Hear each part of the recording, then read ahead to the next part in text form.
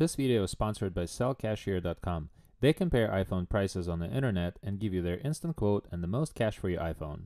Hey guys, this is Edward's Aquarium. As we advance through time, technology walks along with us and often at an even faster pace, which means that today you no longer need to have a fancy digital camera unless you're a blogger or a YouTuber, of course. Most premium segment mobile phone manufacturers offer high-resolution cameras that will let you capture some impressive and vivid images.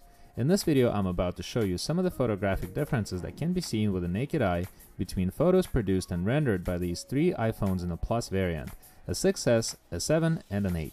In a normal daylight setting, you will see little difference when it comes to colors overall, but the 7 Plus seems to produce the brightest image of all three, with the 8 Plus having the most depth.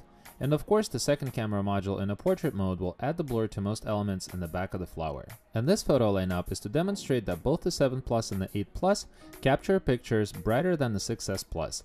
In this setting, an 8 Plus produced a more vivid image and a better portrait backline blur than a 7 Plus, which is also, by the way, non-existent on a 6S Plus. This kit did a great job posing, while the 6S Plus is lacking a portrait mode.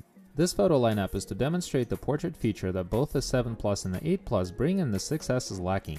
Fortunately, the 6S Plus brings a high level of detail, but unfortunately the blur that happens in the background is just a lack of focus. On the other hand, both the 7 Plus and the 8 Plus bring an amazing portrait quality. It almost appears that an 8 Plus outperformed the 7 Plus, but it is an illusion and they really perform equally well. And now my favorite, the low light setting. You may recall older mobile devices with low resolution cameras and poor flash solutions. It is hardly ever the case nowadays. All three perform equally well, except that the 6S Plus does show slight pixelation and a lack of detail in a low light setting. This happens as a result of the lower resolution, but we can still easily distinguish the same lines in this darker setup. Personally, I would choose an 8 Plus based on this, as the color processing is slightly better, but definitely not worth your money if you already have a 7 Plus. And when it comes to slow-mo, all three perform quite well, but the 6S Plus has fewer details and more blur. It is that lower few-year-old resolution getting to it.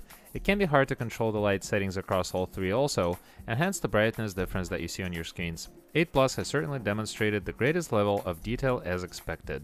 Alright guys, please tell me in your comments down below what phone you prefer when you consider photographic quality and also the price point. Give a like if you enjoyed watching this video and subscribe for more content. I wanted to tell you about sellcashier.com. So you just got your new iPhone. What will you do with your old one? You may be thinking of selling it on eBay, Craigslist, and so on, and it is definitely a hassle. Now you don't have to do that. Now you can sell it through sellcashier.com. They compare the actual prices of iPhones and give you the best price for your iPhone that you are trying to sell. And the good thing is that you are guaranteed the best rate. You also get a free shipping label. Thank you for watching, and please check out sellcashier.com.